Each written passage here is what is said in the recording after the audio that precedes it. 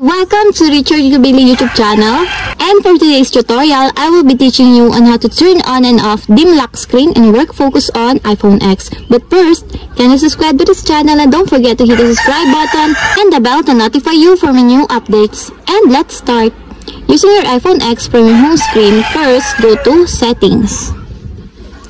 Then in the Settings, scroll down and click the Focus. Then after that, in the Focus, choose the Work.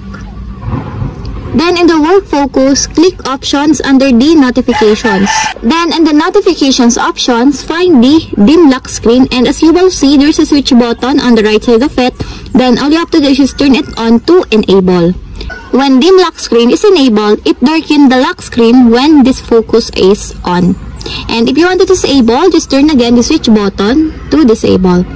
And that's it, we have successfully turn on and off dim lock screen and work focus on iPhone X. If you have a question, kindly comment down below and don't forget to hit the subscribe button and the bell to notify you for my new updates. And thank you for watching!